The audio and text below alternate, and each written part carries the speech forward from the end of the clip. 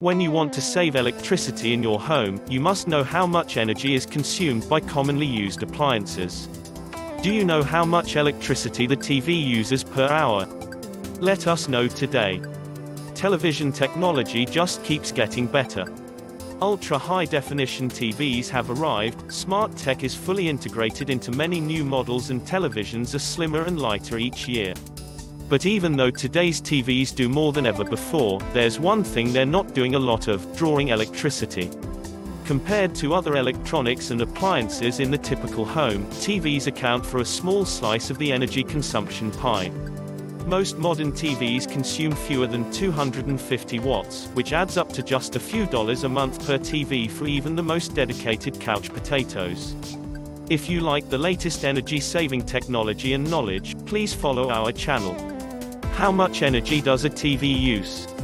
If your TV, or the TV you're thinking about buying, was sold in 2011 or later, there's an easy way to get a close estimate of what it will cost you in energy consumption.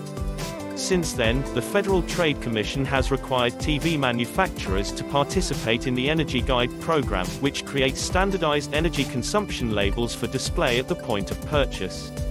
In stores and online, look for the yellow and black EnergyGuide label to get an idea of how many kilowatt-hours (kWh) a TV uses, and how much it will cost to operate. For televisions, EnergyGuide bases its estimates on an electrical utility rate of 11 cents per kilowatt-hour and 5 hours of use per day. But if you know the wattage of a specific television, you can calculate a more accurate estimate based on your own electrical rate and TV watching habits. How much electricity does a TV use per hour? You can verify the wattage of a TV you already own by looking for the label on the back of the device. The wattage is the number with a W at the end. Simply multiply the wattage by the number of hours you watch TV per day to determine your watt-hours. Divide that number by 1000 to find your kilowatt-hours, then multiply that figure by your energy provider's kWh rate to see how much it will cost you to use the TV per day. For example, say you watch a 200-watt television for 3 hours per day and pay an electrical rate of 10 cents per kilowatt-hour.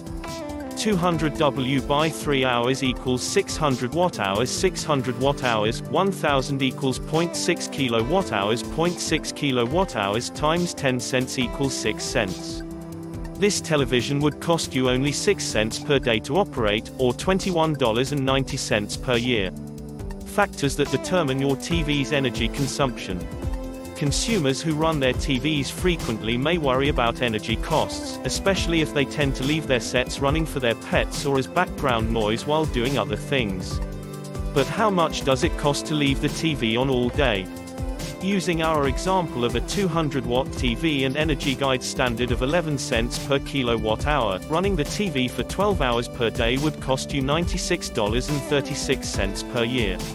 Of course, how much power a TV uses will vary by other factors. Age: older models might require 400 watts or more, doubling the cost of our example above. Size: on the other hand, the most efficient televisions on the market use far less power, as low as 15 watts for a 15-inch LED lit screen, which brings your daily costs down to a negligible number. A more typical example might be a 30-inch LED, which weighs in at about 50 watts. Screen type: LCD screens have nearly the same power profile as LEDs, while CRT and plasma screens typically use about 3 times as much energy as their more efficient LED cousins. Energy efficiency tips for your TV. Once you understand how much electricity a TV uses, you can make an informed decision on how much effort you want to put into energy conservation. Even though the energy costs of modern TVs are low compared to other home appliances, it never hurts to conserve energy when and where you can. With that in mind, here are a few key tips to help minimize your TV energy use. Turn off all TVs when nobody is watching. It's the single most effective way to reduce energy use. Check the efficiency rating. When shopping for a new TV, check the Federal Energy Star website to see if the models you're considering meet their energy conservation standards.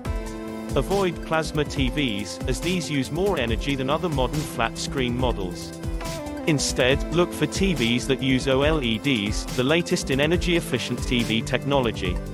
Be mindful of your TV's settings, especially brightness, which affect energy efficiency. You can set the TV brightness lower if you dim the lights in the room. Disable Always On features. Disabling Always On features like voice control and quick startup can ensure that your TV draws no power when it's turned off. Since this will only spare you a tiny amount of energy, don't sacrifice the convenience of these features if you use them.